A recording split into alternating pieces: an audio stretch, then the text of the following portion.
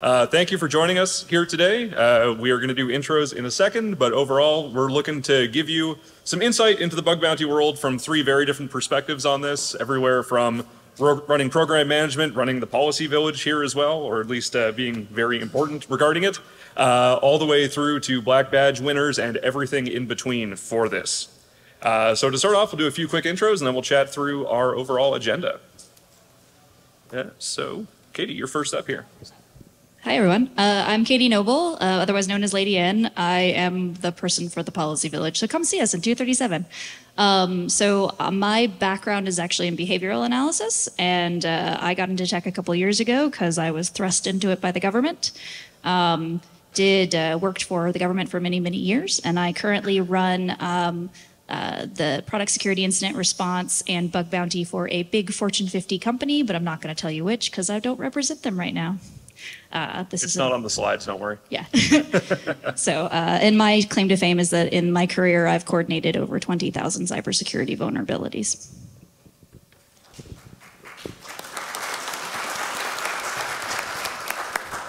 Definitely can't top that. Hi, everyone. I'm Jonathan Kuskos. Some of you know me as Bad Idea. I've kind of done both sides of being a full-time bug bounty hunter, also managing responsible disclosure programs. And so I've probably got the intermediate experience here of like half of her side, half of his side.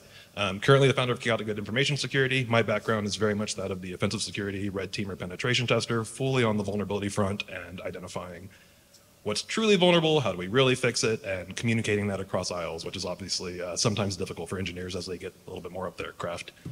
Cool.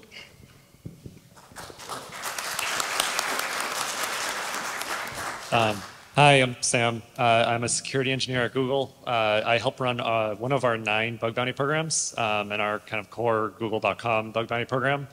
I have a couple of DEF CON black badges. Yeah, that's my kind of claim to fame.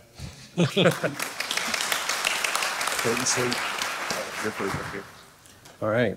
Hi, everybody. I'm a senior security engineer at GitHub. I work on the bug bounty program. I like to drive fast cars on curvy roads. I like to hit the track a lot when I'm not on the computer. And I love building bug bounty programs, both private, public, from nothing to full scope programs, and very excited to be here with you. Thank you. All right, wonderful. And I am Logan. I work with Jeff also at GitHub, helping run bug bounty over there. Had great experiences working with everyone on the panel, and I think we're going to give you a wonderful, wonderful insight into everything going on here today. All right, Bob, Yeah. All right. So we're going to pose this as sort of, here's a question. We're going to let them talk, and Jeff and I are going to be hanging off to the side. So given that we're here to talk about bug bounty, I mean, this seems like the obvious introduction. So Kuskos, we'll start with you on this one. What got you into the world of bug bounty originally? So this is going to dial back about 10 or 12 years ago. I started doing responsible disclosure and bug bounty hunting as a very broke college student with over 6 figures of student loan debt, as it often happens here in the United States. I had my first penetration testing job for a company, but the pay wasn't great. I wasn't really like the best at my craft. We started off a little bit lower. And so I started moonlighting bug bounties. Back at that time, there was no HackerOne, no Bugcrowd, no commercialized sort of platform to just bring you into it easily and get you straight in front of clients. So the thing that I was doing back then was actually looking at a lot of Google acquisitions, and the Google acquisitions would allow you to submit a vulnerability only after they had owned it for 6 months. Pretty easy to find a list of acquisitions, so I would find as many bounties as I could, and then I sat on them until the 6-month part scripted the submission to happen at 12:01 that night. Sorry, I don't think you were there at the time. And that really got me into a lot of it back then, but my motivations were a little bit split between one being like a starving student trying to make his name in the world. Obviously the financial implications of doing well in the bug bounty world can be quite ludicrous. So I started doing that while also just using that as a way to get better at being a security engineer, at being a penetration tester. It's a little bit different to take a client-scoped engagement versus what's public out there on the real world, so you get various different maturities. You see a lot of different technologies really fast. And I think that really expands your caliber as a bug bounty hunter, just to see how things work, how different people implement the same thing in different ways. And you get a lot of real world wisdom and experience very, very quickly if you do that over and over and over again, day after day. Who wants to pick it up from there? So I got in a little bit of a different way. So one of my teammates from DEF CON reached out to me. I was like, hey, I'm going to this live hacking event in New York City. You should come down. I was in Boston. And so I went down there and I participated in this live hacking event. Only I was using curl. I wasn't using anything else. I knew exactly what everyone else was doing, but I was very, very slow. And so I made it my mission to get faster, but then also to become a better bug bounty hunter. And fast forward a couple of, well, I didn't find anything there. Fast forward a couple of years, I actually won one of the events. So that was my kind of how I got into this and how I ramped up from there. I guess that's me. So my background, like I said, was government. I spent about 15 years in the US government doing various things. Like I said, my background's in behavioral analysis, so it's all about why people do the things that they do. So I found myself at Homeland Security at the agency currently known as CISA. I was not CISA when I was there. But I was essentially moved into a position where I was acting as an intermediary. So researchers, hackers, can come to the US government, even at that time, and say like, hey, I'm being threatened by X company. And it was my job to go to that company and be like, what are you doing, man? Like, this is not gonna work out. And you can threaten that hacker all you want, but I've got a fleet of lawyers, so go ahead and try to threaten me.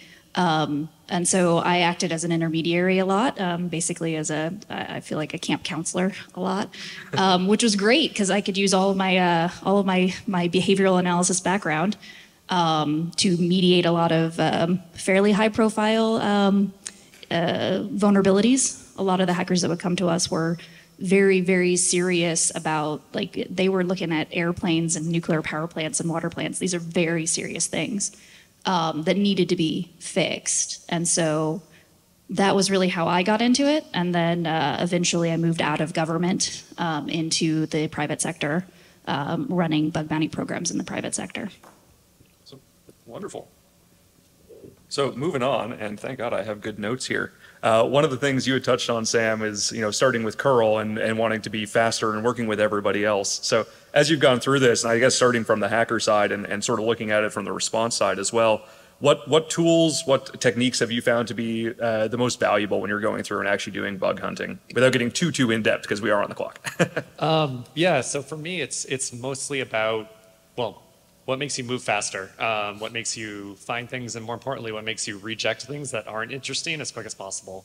And the faster you can do that, the more targets you can look at, the more successful you'll be. Simultaneously, it's also important to use your tools to find other targets. So like look for weird subdomains, look for weird places, maybe pivoting this a little bit on the program side, program management side, like using templates to respond to researchers. You'll often get the same invalid reports over and over again. If you have to write a custom response every time, like, it's just going to slow you down. Yeah. I'll take it from there. So I think first off, it depends on like what your particular vertical of security is, because just by saying like what kind of pen tester are you, it's like saying like what do you do in cybersecurity? And there's a million different verticals. Can I like quickly ask the room, like, who are all the web application folks here? Some like network, infrastructure, endpoint detection. Okay, so it's kind of all over the place. And so like saying like using Burp Suite to go really deep doesn't mean much to someone who isn't an application security person. And if you're someone who's entirely in web application security, you might be a little deer in the headlights when you find a command injection and it's like, okay, actually like pivot off that box. When it comes to the tools that you're using, I think more importantly than just like finding the right tool that just helps find things automatically, you really need to align that with what your particular vertical is and what you understand really well. There's a lot of opportunities to go deep in new areas of security that you might not be the best at. Like, so for instance, one of my weak points is like malware reversal. So if I find malware on a machine, I'm probably not going to spend 20 hours trying to figure out how to reverse it. I'm going to find one of my friends who's really good at malware stuff and say, hey, we're going to partner on this one so I can go back to what I do best. Yeah, little pivot, hill to die on. I'm going to pivot farther. So we're talking about technology tools, but from my perspective, the best tools that we can have are really the behavioral kind of tools. So like common sense, I think, is probably the best tool that I have available. I get a lot of reports from a lot of folks, and some of them are really high quality, really good quality criticality, and some of them are not. And some of them seem like they're social engineering or just not good quality reports until you actually start digging into them. So like, I always like make sure my engineers like really look at that report, because it could at first appearance be like incomplete or not well formed or just garbage. But in reality, some of the very best critical vulnerabilities are in that way. Even negative testing results are very valuable, because negative testing tells us where there is something, but it may not be ready yet. And so common sense to me is really important, and diligence is really important, and just being willing to answer questions. Like the thing that drives me crazy is when we get what I refer to as like these cookie crumb results, where it's like somebody will send a report in to us and it will be like pieces, and then we'll say like, hey, do you have, like, can you give me more information about this proof of concept? And they'll be like, well, you're the company, you figure it out. And it's like, well, your report's probably going to go in the garbage, because I have 500 other reports, and you're taking time from those other hackers who took the time to put the report together so that I can actually follow it, so that I can pay them out quickly. But we try to make sure that we are taking as much time as possible, even with those reports, staying calm and going back to the researcher and being like, hey, look, I know you're frustrated, but I think you have something here, but you need to work with me to help me figure out what is here so that I can get you paid. So I would say like common sense and due diligence are probably the best tools that I have in my toolbox from running a program side. So that's, real quick before we move on, I want to make sure that like we actually give like good answers for that one too, because like what tools do you use if you're actually going to get started? Any sort of man-in-the-middle intercepting proxy for your browser is absolutely a must for application security. If you're needing to find new services on endpoints, it's time to get really familiar with Nmap or Nabu if you're familiar with the Project Discovery Toolkit. Everyone should just download everything that Project Discovery has. It's free, it's open source. It'll really help you just get from recon to vulnerability pretty quickly. And there's some nuance that you can learn there. But you're going to need tools that will help you go deep in an application. You're going to need tools that will help you go wide across several applications. Nuclei is really good for that. Their version of Nmap called Nabu is also fantastic. And that will get you most of the way there. At that point, I think you'll start having more hosts than you know what to do with. And this is where you have to start determining like, okay, where do I spend time? What do I put my manual efforts towards? And I think the thing that you want to remember is that you're going to want to use automation to help you find targets to then go in on manually. Because at least when it comes to the bug bounty world, it's first in, best dressed. And the reason I wanted to talk about that is because exactly what you just said. You might get breadcrumb vulnerabilities. And so let's say myself as the researcher, I found something that's really cool. I'm pretty sure this is going to pay out. I can spend 2 hours putting together a really good report, but in that 2 hour time, someone else could put in a low quality report, yet they're first and they're going to get paid out. And so there's kind of like a meta to bug bounty hunting where you have to decide, okay, how much information can I give that's relevant to make this seem valid? And again, if you're competing with other people, I might start thinking, maybe let me submit this incomplete and then go back and edit it later. Can we start looking at submission dates? The first one is the only one that matters. Is that the right thing to do? You know, I think we can have a discussion around that, but if there was a meta to bug bounty hunting, that is definitely one part of it. Just to add one thing to that, you'll never be faster. Any tool you use will never be faster than mass scan, so mass scan first and then move on. awesome. Well, a great segue to that is for Katie. Where do human efforts provide more value than automation efforts, right? So pivoting off of tooling, where are humans the most efficient, the most valuable? Oh, Lord. So, I mean, I see a lot of, I've started to see a lot of AI generated reports come in last year or two, and those are okay. From where I sit, like I work mostly hardware, firmware, and software. I don't work a lot of SaaS. So the AI stuff isn't really valuable to us because we're looking at like hardcore CVEs versus like what I would consider to be misconfigurations. So it is a little bit of a different ball game, but I think it goes back to like that negotiation period, right? Like you can put in an empty, like not an empty, but a placeholder report, which we can have that conversation about whether you should or not. But there is more to it than just lobbing the report over the wall. You're going to enter a negotiation period, right? You're going to enter a negotiation period with the triager who's receiving your report. You're probably going to enter a negotiation period, at least in hardware and firmware, where you're going to have to work with an engineer, or an engineer is going to be working on the back end without your knowledge, which happens. Usually that's what's going on in that quiet period where they don't respond to you for months.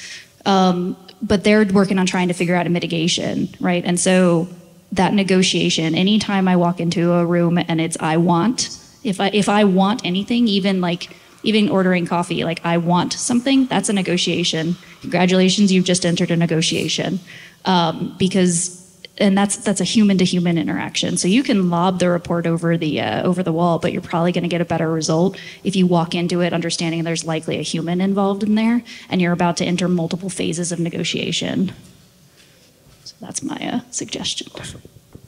One of the areas that I really like for human efforts over automated stuff is, like, let's say a new target comes my way. I immediately skip everything unauthenticated. I skip everything that would be the first 1 or 2 clicks away from whatever the main domain page is. I go straight to anything behind credit card functionality, because that is always, I feel like, what people put like on the last of their checklist. It's like, okay, I'm enumerating the application, I'm enumerating whatever the target platform may be, and this bit requires a credit card, and it can't just be a gift card, it has to be something valid, or maybe like an ACH transfer has to happen overnight for them to confirm a balance. Go straight to that, get the clock running on it as soon as possible. Even if you need to go, I mean, I guess like, this is not financial advice, just in case that matters. Also not a lawyer, this is not legal advice, all of those things. I have created separate accounts that I can use for all of that, where I can add bank accounts, where I can add credit cards. It's separated from my personal stuff. And the setup for that is, it's easier than installing the old version of Bloodhound, if that's a bit of a deep cut. But like, you should do that if you're remotely serious about bug bounty hunting, because that's going to put you ahead of 80–90% of other people who are out there hunting for stuff banging on the same login page, especially if it's something where a new target has been exposed to everyone for the first time. And so you can imagine, like, maybe scope started at midnight, but you're racing with a lot of other people around the world. And so you have to get to the functionality that other people are likely to test last, if you want to get the low-hanging fruit first. Obviously, you can go deep. You can look at business logic analysis, wherever that sort of stuff comes in. I love anything with a contact us form. Anything that requires extra information to get to deeper areas of the application, it's going to take automation even further to get to those areas, and that's going to depend on how good whoever's automation is at spidering, which it's already not good at maintaining authenticated versus unauthenticated states as soon as something hits like a logout feature, or you trigger rate limiting that logs you out, or God forbid it's still a WebSphere application. Those have unique URLs every time you log in or out. Automation completely fails at those. And so when you start identifying those technologies, I mean, I think the spider sense starts kicking in, where you're like, okay, there's likely not a lot of competition on this one. If I was going to spend 8 hours somewhere, this might be worth the time, because it's a lot of cost-benefit analysis on where your efforts are going to go. And it really sucks if you spend 8 hours working on something that you're pretty sure is vulnerable, you don't find anything, and now you have the sunken cost fallacy sort of thought of, what did I do with my day? Which I think we're going to get into that later question, so I don't want to go too much on it here. But that's where I would spend human efforts over automation ones. So just to add to the human effort, so when you're testing web applications, you come across like a WAF, it's an easy way to get yourself banned, especially using automation. And so as a human, you have the ability to infer that something is vulnerable without necessarily proving it using like a full exploit that would get your IP banned, that would get you your account banned. When I see a WAF, it doesn't actually, for some researchers, it can be like a showstopper. For me, it's a place I'll actually dive in more, because you find the right quote character that's going to get past WAF, and it might throw some interesting error. Yeah, I see that as like a place where humans thrive versus AI. Simultaneously, I'm sure AI will get better, or automation will get better. Real quick, when you find that a WAF is blacklisted, you don't forget about it. If Akamai or Cloudflare or something has locked you out, write down that application, go back to it later with a different IP, or lock out other IPs as you're scanning for everything. Because if you end up with a list of things that are behind Cloudflare and things that are behind Akamai, guess where you should spend human efforts? Exactly all of those. This is also like a little bit in the weeds, but if you find yourself getting a WAF block coming back from a server that's not Akamai or Cloudflare, that means that you have the potential to DOS an application by blocking the front-end service sometimes. I don't know. It's a fun variant of this. Very cool. So it's easy to get in really deep and, go into rabbit holes, and eventually also just get tired of responding to incidents, right? How do you find balance? What are some potential tips you can offer to folks, who are proactively burning out, or how do you approach it? And I would love for Sam to start with this. Sure. So on the researcher side, I mean, it's the same as being at DEF CON. I'm really excited to be here. I don't want to sleep. I don't want to eat. I don't want to, well, I should shower. Everyone should shower. It's the same thing with bug bounty hunting. It can become very addictive, and you have to balance it with the rest of your life. If you're having a bad week at work, maybe don't do bug bounty at night. I think like simultaneously on the program side, if you're the only program manager and you're getting in 25 reports a day, like that's not sustainable. At least within Google, like we try and go for like no heroes policy. We have roughly once every 7-week or so rotation, a little bit less than that now, I think, where you're only on call once out of every 7 weeks, and that helps keep things sane. I'm next. So yeah, I agree. Like every job, everything that you're passionate about, you're gonna like have burnout in.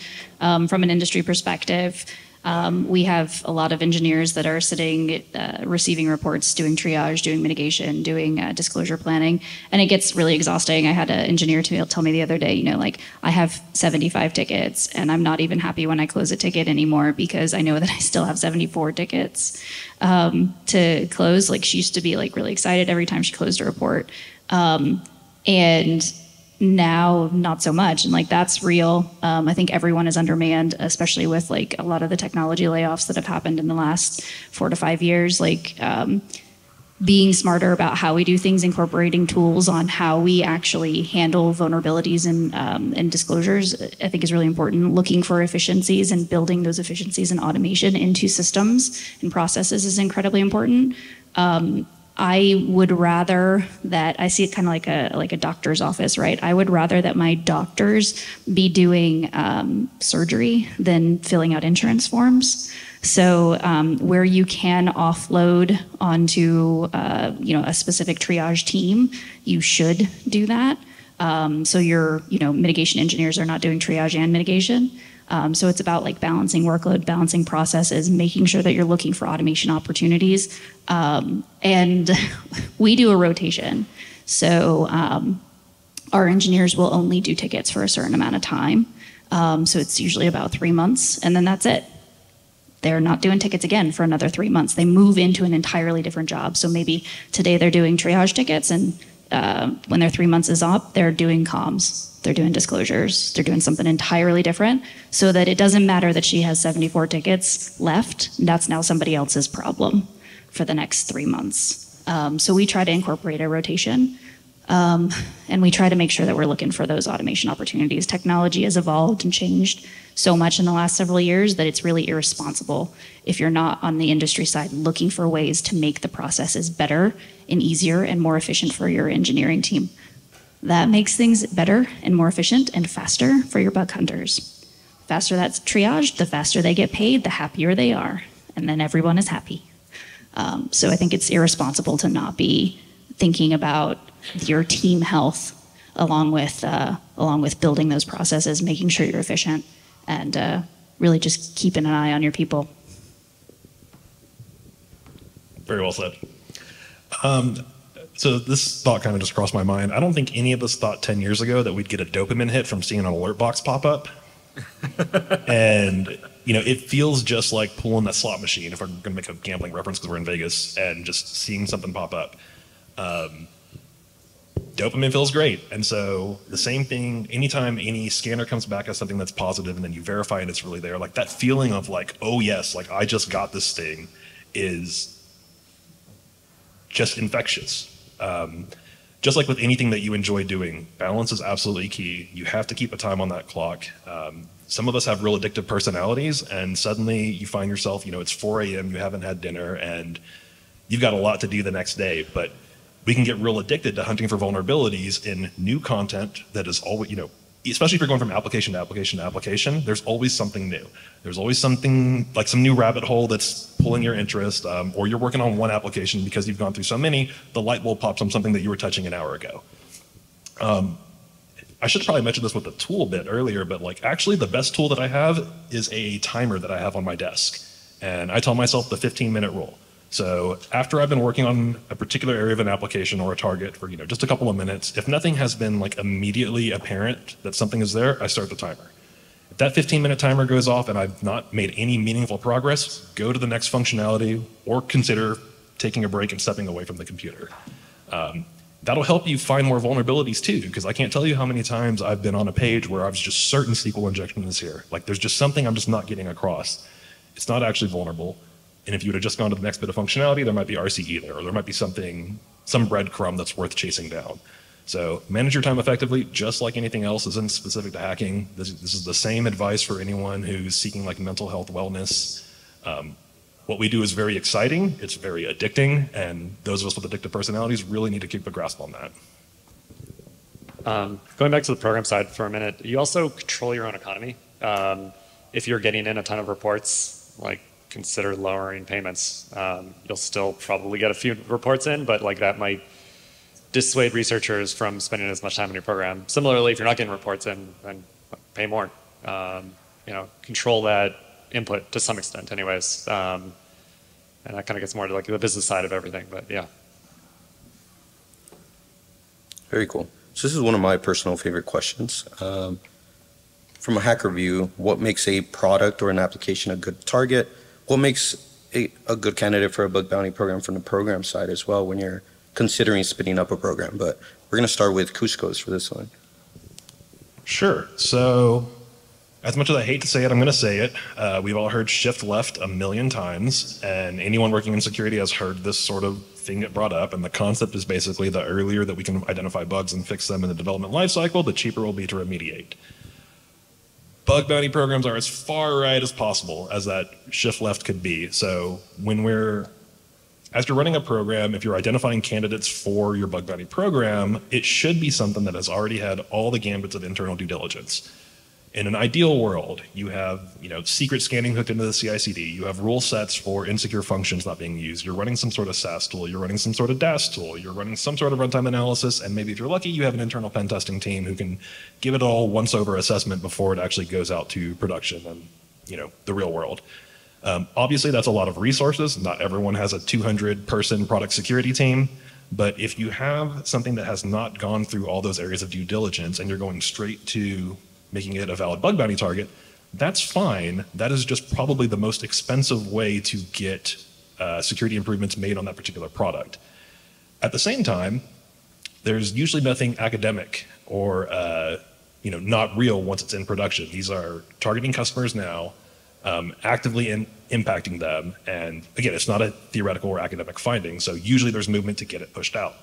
The other thing that I like doing, if I get multiple reports of the same thing, I treat that as an increased likelihood of exploitation. So something, if you get 10 different people telling you a thing is coming in and it's rated as a medium, well, if 10 different unique people can find it and they're not sharing that information, maybe that should probably be a high, and we shouldn't kick that down the can every 3 months as business accepted risk. But basically, it's kind of common sense stuff. If you go straight to the bug bounty program, that is the most expensive way to identify vulnerabilities on it. There'll probably be real good ones, though. It could be more cost effective to do something a little bit more on the shift left sort of pipeline, but it's just the reality of it. Just to add to that a little bit, I feel like if you're getting the same critical vulnerabilities in every month, then you're just paying that researcher's mortgage. It's not like your role as a bug bounty program manager should be to push the business to do more comprehensive fixes for things, or to find every variant of this, or to introduce some additional scanning or something. It's on you, the program manager, to make that happen. The researcher is just going to keep submitting. They're not interested in the systematic fixes. Yeah, I mean, like the shift left thing is you hear it all the time, but like we're kind of stuck with the roadmap, right? So whatever product is coming on the market, and those products are based on customer-driven needs, right? So customer wants this product is built, the product goes through testing, it gets internal red teams, it gets lots of pen testing and security evaluations and hackathons and whatever internally. And then it gets on the market, and that's where VDP comes in place. So vulnerability disclosure, which is not usually paid. So that's your see something, say something. And then and only then should it end up in the bug bounty space. So bug bounty is true adversary emulation in my mind. And so you're looking at things that are actively accessible. But there are places where you can insert yourself into that product lifecycle before it gets on the market. If you have a good researcher base that has really qualified and really awesome researchers in that space that align with that target or that product, why not consider running a private bug bounty event on that product before that product goes on the market? You're likely to get really, really good results that way because usually developers and hackers have different mindsets. Some are fixers and some are breakers. And if you approach it from an adversary perspective, like most bug hunters do, you're likely to get really good results that way. And then putting the bug hunters and the engineers in the same room, I've had really good results with that. Just sit them next to each other and let them challenge each other. Works really well. So then I can get those products fixed before it ever even goes on the market. And then at that point, then it goes through the rest of the process. Product gets launched on the market, problems have already been fixed, looks good for the company because you don't have as many CVEs or as many negative reports or bad press. Then product goes into VDP, and then it goes into bug hunting, right? So bug bounty. So I would say there are probably opportunities to insert one's bug bounty program into the product lifecycle. But when you think about from a industry perspective, there's a reason that you have a bug bounty program. And that reason is so that you can take those vulnerability reports that you get, you can analyze them, you can do trend analysis on them, and you can force them back into your SDL, right? So your life cycle, right? You want to not have that same kind of vulnerability pop up over and over again in succession or in multiple products that use the same ingredients. So if you don't do that part, then the only people who suffer are the product engineers who are having to manage the reports on the other end. So it's really important to integrate the bug bounty program back into the development lifecycle. There are lots of ways to do that. Chargebacks is one of my favorite. For every payment that goes out to a bug hunter, you charge back the business unit that owns that program. So they feel the pain. That's the point, right? If you don't know me, I've worked in this field for 20-something years. I'm all out of carrots. I only have sticks left. So if the way to feel the pain and to make the change is going to be hitting someone's pocketbook because that's what they understand, then that's what I'm going to do. So it's all about that completing that cycle, right? If it gets to the end and you still have reports and those reports are the same reports over and over again or the same template, then that template, that researcher is doing the same thing over and over again. They're finding multiple problems in multiple products and we're playing whack-a-mole to fix it. That's not a good way to do it. So that needs to go back to the red team. The red team needs to go and fix all of those problems and all of those products and all of those ingredients. And they need to be forced to do that sometimes. So it's all about integrating and making sure that you're adequately using incentives, both on your bug side and on your internal side. Real quick, you mentioned that there's only pain involved, but I don't think that's pain from the bug hunter who is getting, 30 different duplicates sent across different targets and, fishing for that payout 30x, which sometimes it's valid, sometimes it's not. What do you think? It's pain whenever they've submitted 30 reports of they did the same thing 30 times and got 30 different issues, and then my team got wise to it and went back and did their due diligence on all products, and then suddenly that pipe is just dried up, which is ideal. That's what we want. So just to bring it back to bug bounty meta, something that I've done before, when I've identified that you can find vulnerabilities on, let's say, 30 different products, do I submit all 30 or do I submit 2? And then once those 2 get paid out, do I submit 2 more? And so... 30. No, submit 30 because if you submit... If you get 1 payout. No, not necessarily. It depends on the product. It depends on the program. But if you submit 2 and then you wait, you've now given my engineers time to fix the product in all the products, which means those 28 you were holding on to are no longer valid. So I'm going to jump in for 1 second because So sorry. This is the perfect segue. So talking about different ways to approach this. from both perspectives, what qualities do the best programs for this have? How are you doing that sort of dupe detection? How are you playing that game, and how are you finding the targets that you want? And Katie, since I cut you off, you're the first person to take this one. Oh Lord. Okay. What qualities? Oh. Well, now my train of thoughts interrupted. Cuscos, help me out. Yeah, no problem. So I think the general mantra for a program manager is to allocate budget towards the areas that you want to reinforce behavior for.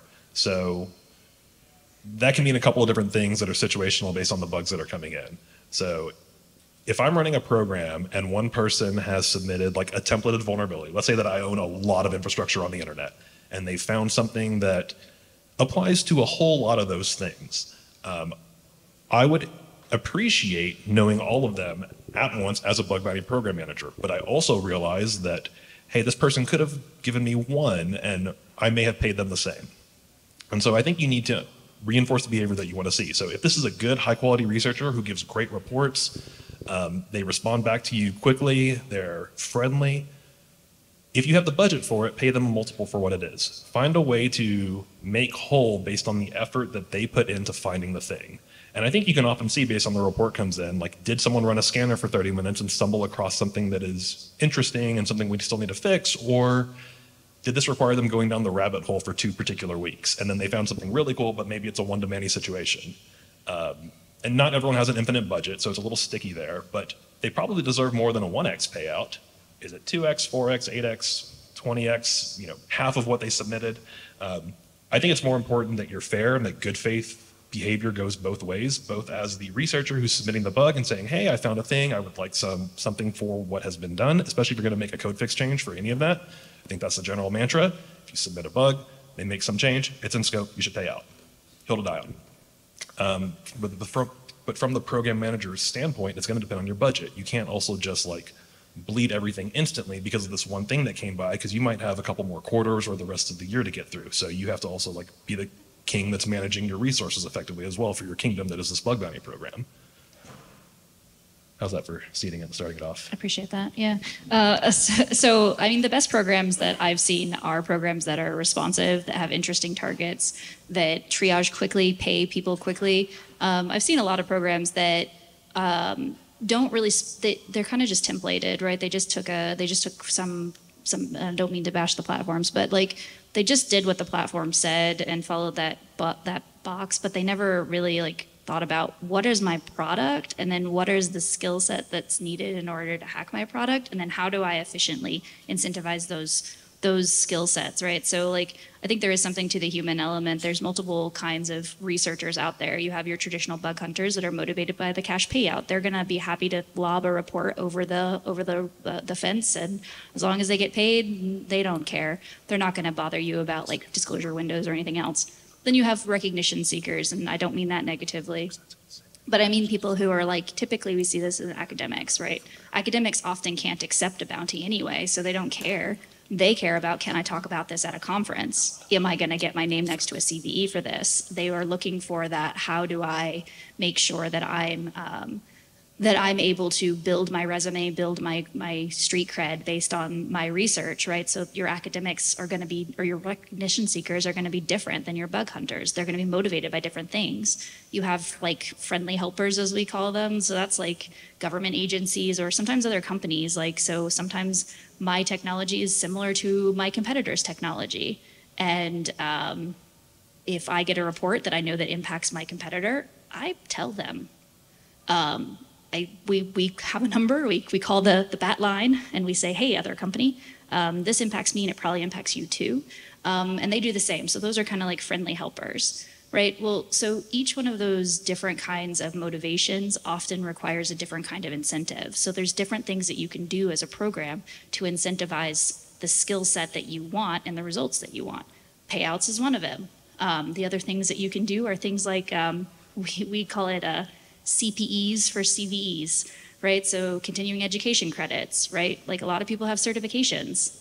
And if you find a CVE, it's very easy for me as a bug bounty manager to literally write out a certificate for that bug hunter and they can take that back to whoever owns their, whether it's EC Council or ISACA or whoever owns that certification, and they can get continuing education credits for the work that they do. That's going to motivate some people more than a payout will. Working with researchers to make sure that their timelines are met so they can talk at a conference, or working with them to help improve their overall talk at a conference, or working with them to help them improve their paper that's going to get published.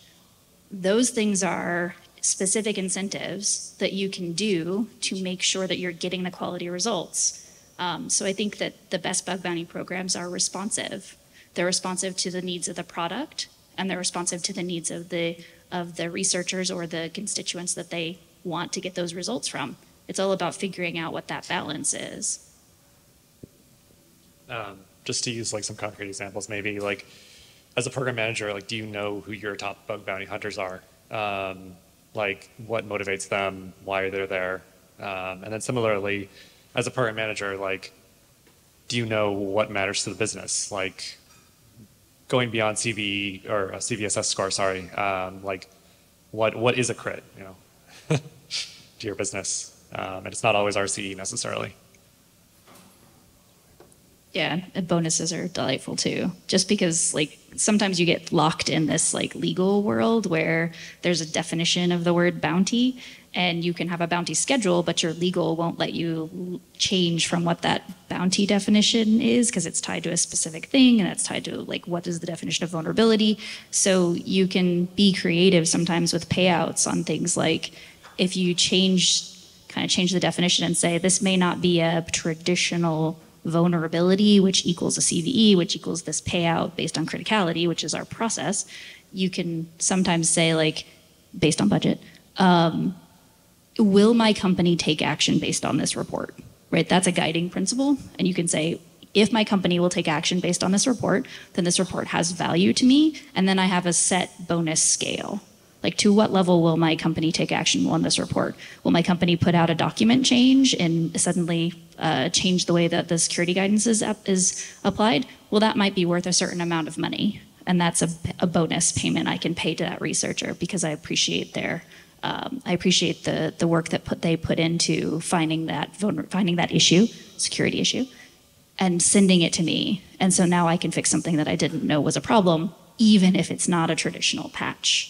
So I think you should be creative in the ways that you think about what is a security harm versus a vulnerability, and how do we reward positive behavior. Swag motivates. It helps.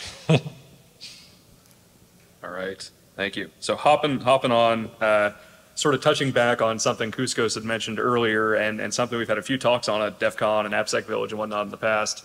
And yes, we did skip a question. What are your thoughts on bounty farming? And if you had to put a specific definition or your spin on bounty farming, what would you qualify it as? And Kuskos, this one's you to start. All right.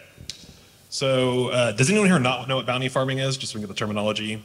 Okay. So let's say that you have a platform that is vulnerable to a particular thing. And that platform is like a business-to-business sort of thing. So they themselves have customers who are using that platform. Those customers roll it out for their clients to use. And so if the vulnerability exists in the platform, should I be reporting that vulnerability to the main parent company or to all the child companies who are running it who may have their own security teams? And so when that happens, you end up in this situation. It's, again, one to many. And so who is responsible for paying that bounty? My personal thought is that at least when we're talking about like the fundamentals of what happened, you've identified a risk, you've reported the risk, and does the entity that you're reporting to agree that it is a risk? And sometimes there's semantics involved. We try to do what we can with prioritization and threat levels and just something to convey across the aisle of if something is bad, how bad is it? And obviously the game in this is we want to explain the situation in such a way to where the damages are material and we can remediate it. If that company pushes a line of code or changes configuration in response to what you've provided, I think that most people will agree that that person has earned a reward, whatever the reward may be. So, if they have a budget, spend the budget towards it. If they don't have a budget, at the very least, some swag of some sort, or, I've done vulnerabilities, or I've reported vulnerabilities to place just so that I could be on like a thank you page on their website. Building the CV is material too for you.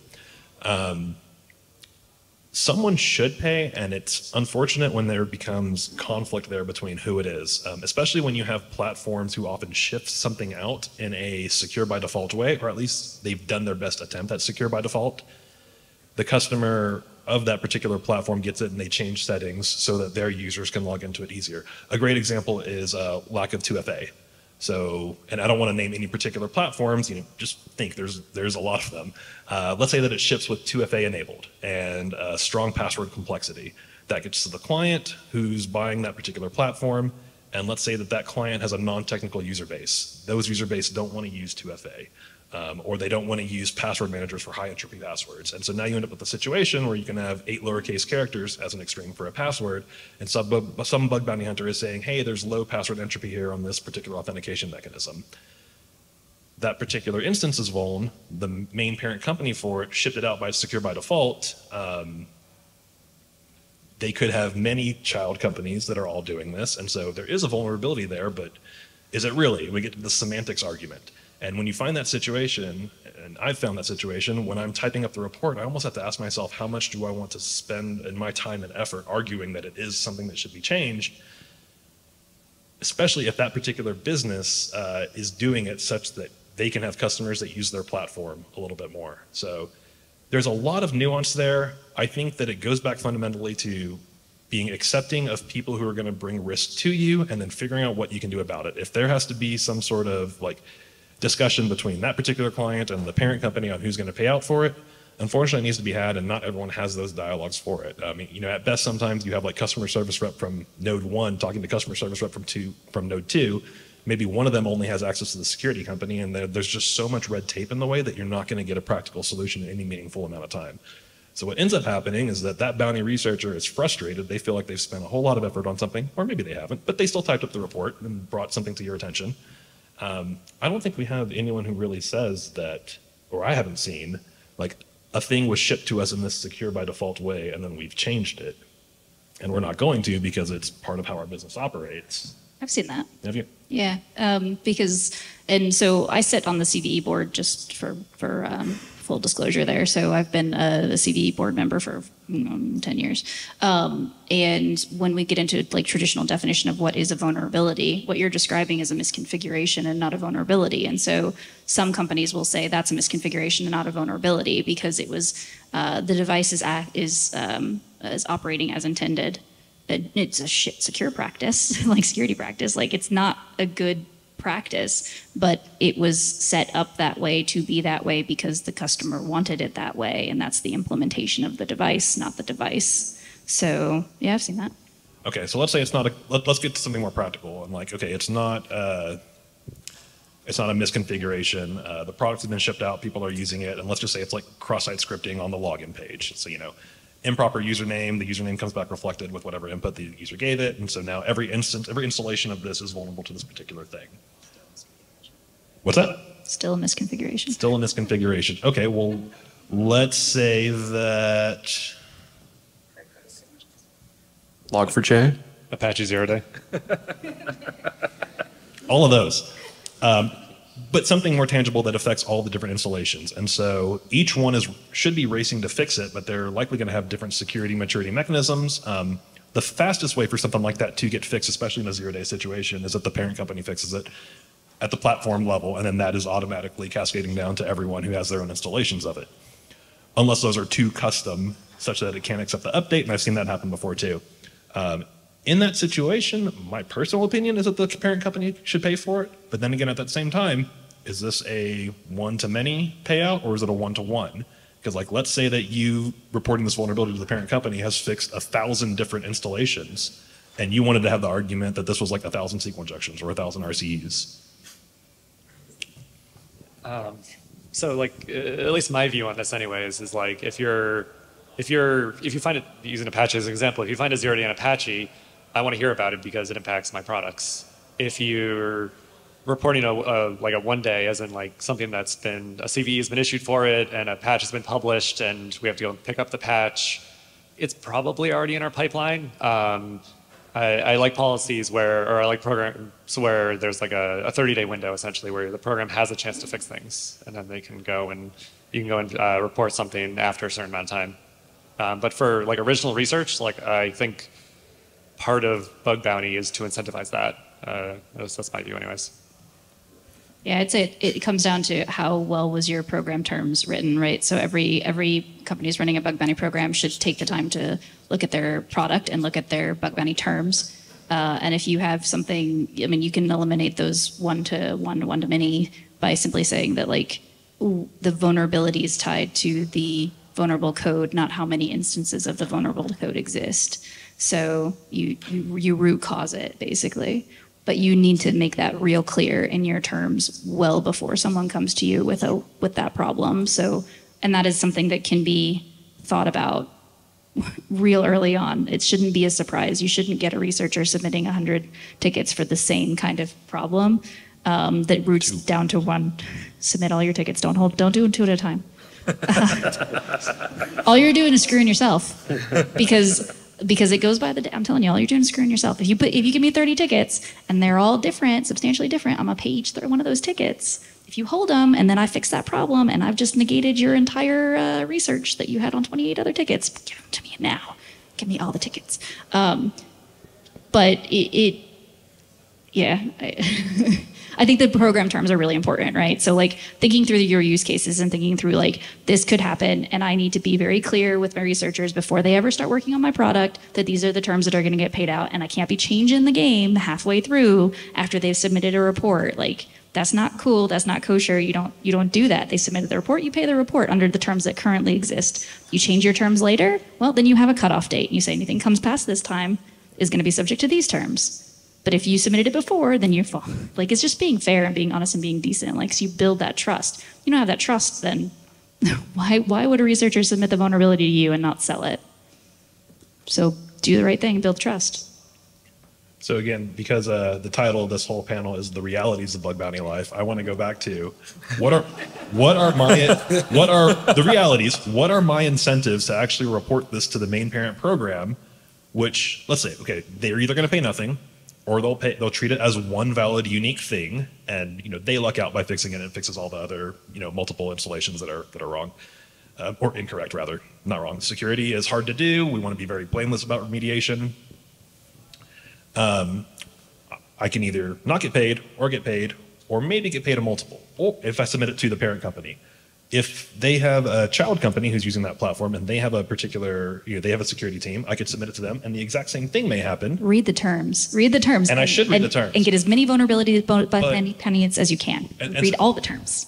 I promise I'm getting okay. To this. We as bug bounty program managers, we know who's bounty farming. We talk to each other. We're all doing the same thing. And if you submit a vulnerability to 10 different security programs that is all basically the same thing, I'm just going to throw WordPress out there because there's a million WordPress installations and nearly every company is using it to some degree. If you find a WordPress vulnerability, instead of submitting it to WordPress, and instead you submit it to a company who's using it, they may pay out, this one may pay out, this one may pay out, and then the next thing you know, we're like, hey, I'm getting all these reports for WordPress. Oh, I got that too. Oh, this person is bounty farming. We understand why it happens, but also I don't think you're going to win any good favors with the people who are inviting you to programs, who are trying to create good targets for you. And so intent really is everything there, and it should be both ways. Both from the researcher side, it's probably an unethical thing to do, but again, it is the reality, it probably happens. Also, they might be younger in their career and not know there's a parent company doing it. Maybe they've found some, let's use single sign-on for instance, and they've found an issue with a particular single sign-on instance for one particular product, not knowing that it's Okta behind the scenes or something. It's not always very apparent. It often is, but it doesn't have to be. How do they know that should go to the main SSO provider? And so I think it comes down to giving them an opportunity to kind of just state their case. And if they found a multiple thing that applies to many things, that's fine. I know someone who knows some really cool exploits with headless Chrome browsers. And so anywhere where he sees that feature operating in an application, yeah, that should be fair game for him to go seek it out. Because the configuration of that particular product might be different than the product itself. Again, it just comes down to intent and good faith researcher. State your case. You know you're doing something bad if you're doing it, and the people on the receiving end will become wise to it eventually. That is the reality of it. I'm going to differentiate. I know we got to wrap up, but I'm just going to say real quick, hate the game, not the player. Yep. I run a bug bounty program at a company, right? We all talk to each other. There's a whole big community of bug bounty managers. We have honest conversations. All of us are part of it. But if you find it, submit it. Like, if you get paid out twice, you get paid out twice. You get paid out 10 times, you get paid out 10 times. I'm not gonna like hate somebody because they submitted it to me and then they submitted it to a competitor and they submitted it to somebody else. Like, okay, I'm gonna stick in my lane. I'm gonna pay the stuff that I agreed to have paid to. So hate the game, don't hate the player. But at the same time, if the company says, sorry, this isn't my product because this is actually this parent company's product, don't fight that. Like, just let it go. Because it's not going to be worth anybody's time fighting it, and you're just going to lose any goodwill you had. I do also think that if that happens, in the interest of trying to create a strong community around this and bringing legitimacy to it, that company probably has stepped into some era of responsibility for walking that up the chain, seeing if it will be valid for that other particular program. And bug bounties are not taboo anymore. We're 10 years into this, maturing as its own particular vertical of security. Even to the point where if you notice that a company doesn't have a responsible disclosure program, I'm pretty sure they're considered less than. Now, there are very tactful ways for us to have that conversation as part of a maturity effort and growing what you're trying to protect your customers from becoming exploited towards. But I do think that whichever company gets the thing that says, hey, this isn't my problem, it's someone else's, would probably be behooved to walk that up the chain and see if they can, redirect that researcher to a good program. The same way that we ask for researchers to be good faith researchers, I think that we should be good faith program managers. Yeah, don't just close the report and be like, not my problem. Close the report and tell the researcher, hey, not my problem, I can't fix this, but you should go talk to this person at this company because they have a bug bounty program and your report is valid for them. It takes just a little bit more time to do that, and it's going to probably save the relationship between the researcher and the company by doing that. All right, and that is perfect because we're going to end right on time. Obviously, we don't have time for Q&A. If you do want to chat with any of us, find us out in the hall right afterwards. Thank you, and here's how you can get in touch with everybody.